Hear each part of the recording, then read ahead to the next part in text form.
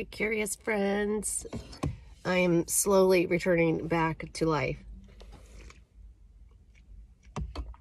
And, man, happy 2022. I'm still excited. I'm still getting over something. We've got a special guest today. This is Minnie Pearl. Minnie, do you want to say hello? Say hi, Minnie. Say hello. Back in the office here, because, I mean, where else? I mean, if you got dogs, you got kids, you got, I mean, isn't like the car sometimes like your most sacred spot? Anyway, Minnie's like, who are you talking to, lady? Anyway, I'm hopping on here because a lot of things, actually. It's been a minute. I'm starting to feel better, but it is a monumental day today. Today, I am going to get rid of something that I've been holding on to for a long time. And that goes back to our whole theme for this month, even though I'm like halfway already through the month. But actually, it's actually perfect timing because a lot of times people, this is exactly when people start giving up on their New Year's resolutions.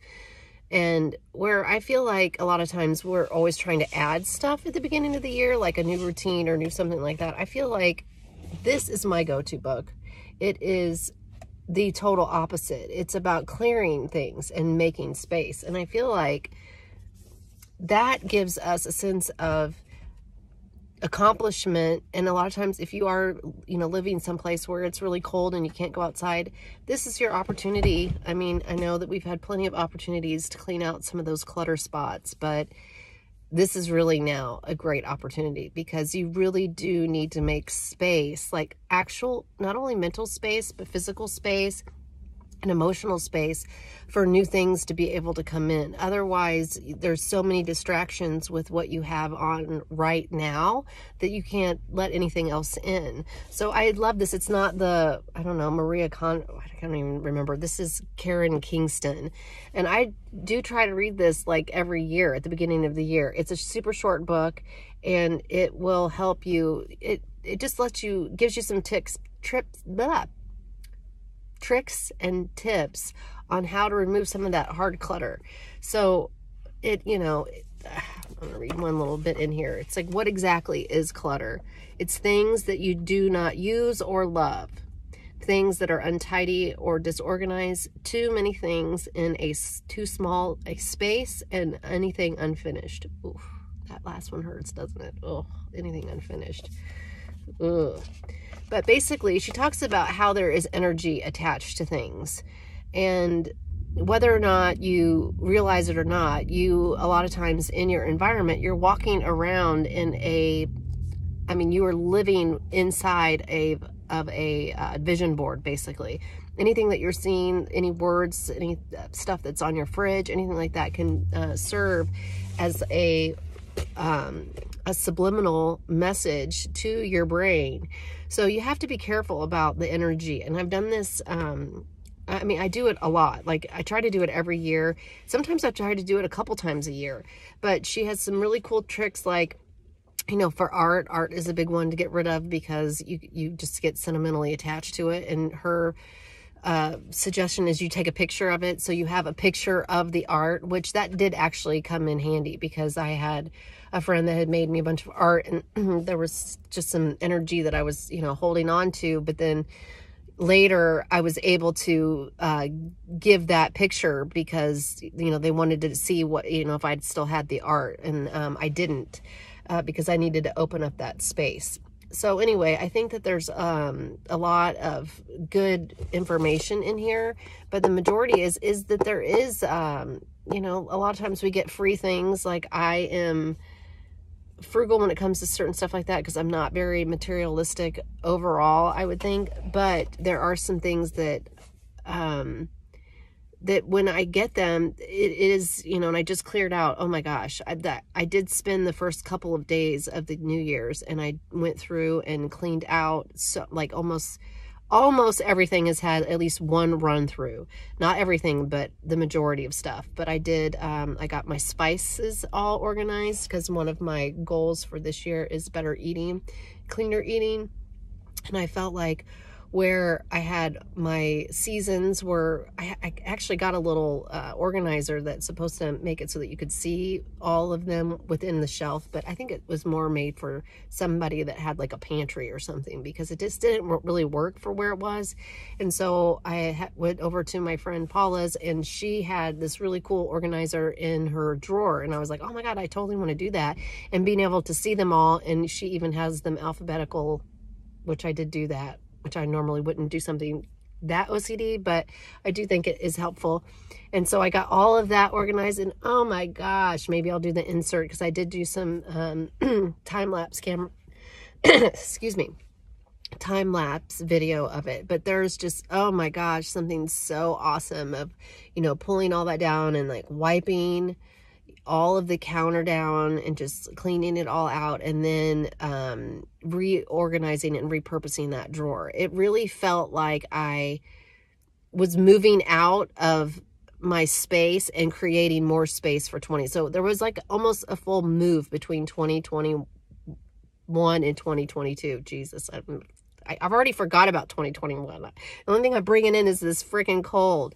So anyway, I just think that if you can do, you know, like the other thing is she's talking about different stuff. Like I had for instance, hand-me-down stuff. So I had a bunch of dishes. I got some nice new clean white dishes for Christmas for my mom, which was really nice. And so that will cover some of, you know, I had all these mismatched dishes, but I'm kind of like, a lot of times I'm like, if it works, don't mess with it, it's fine.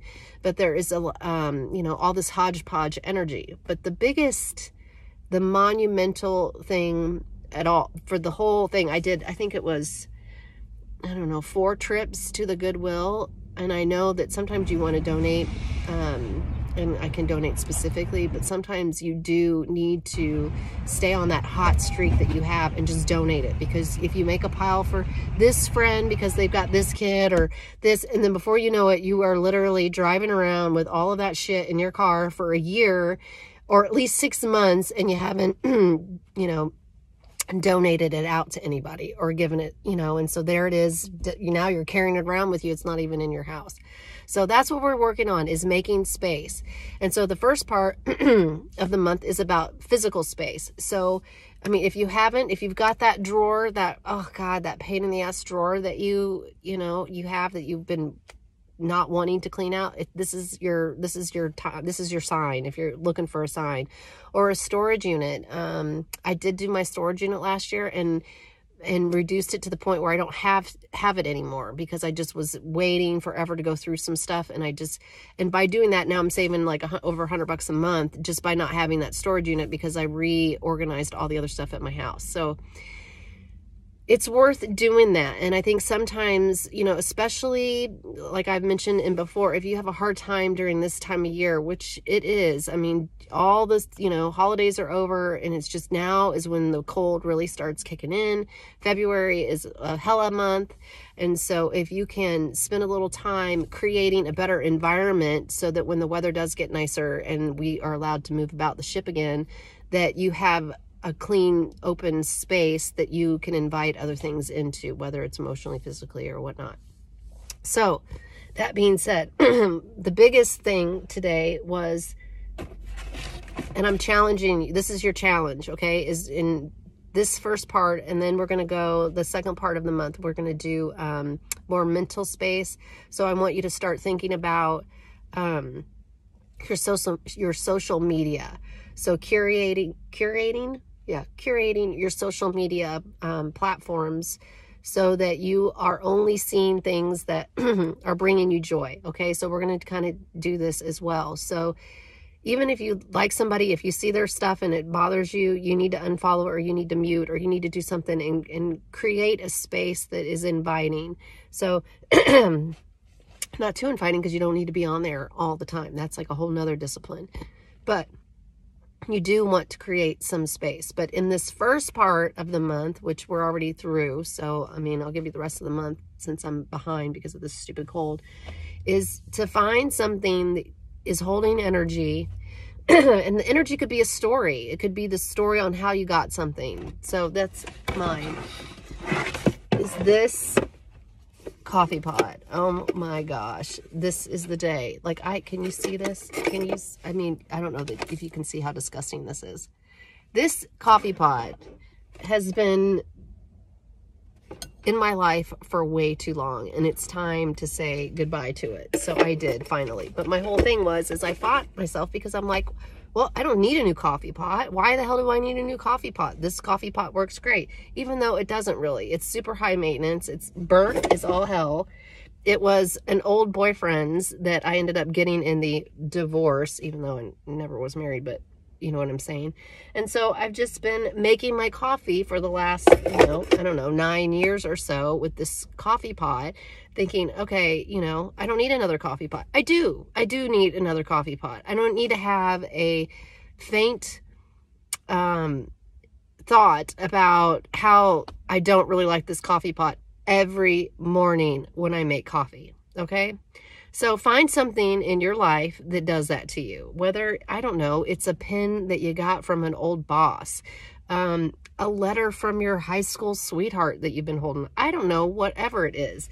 I also had this candle that I got that, you know, somebody had given me, you know, that I had like this feeling of obligation because whatever, you know, it didn't have, I mean, when we are decluttering, I will say that there are, I mean, I have, just like everybody, I have to have some dump zone areas or some, you know, I can't be so minimalist. I have issues with books. I have issues with coffee cup stuff. Like I got a ton of mug collection. So there are certain things, jewelry, I've got a ton of jewelry. So there's certain things that I'm allowing myself to expand into, and then in the other areas, then it's like an 80-20 rule, you know, so that I can create more space. But I got myself, here's the box for the new, I don't know if you can see it, my new coffee pot, and it's freaking awesome. So it's in one of these crafts, so it automatically turns off in 30 minutes, so my freaking coffee doesn't get burnt. It's only a 4-cup, which is perfect, so I don't feel like I'm wasting a bunch of stuff. And it's in this stainless steel craft, so it keeps it warmer, I think, longer. I don't know if it's a thermal, but it does feel like it, and it's not as breakable with the glass. And the best part about it is it's mine.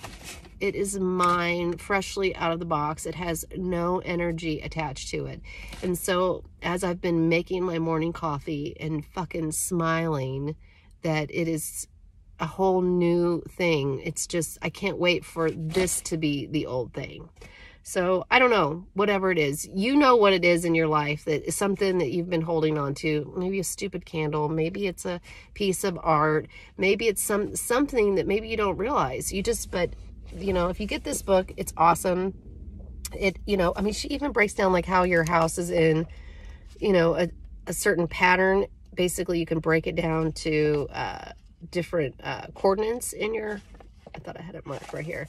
So, you know, where having clutter in different spots, feng shui wise, it means different stuff. So there's a lot of interesting information, but basically it just means you got some stuck energy.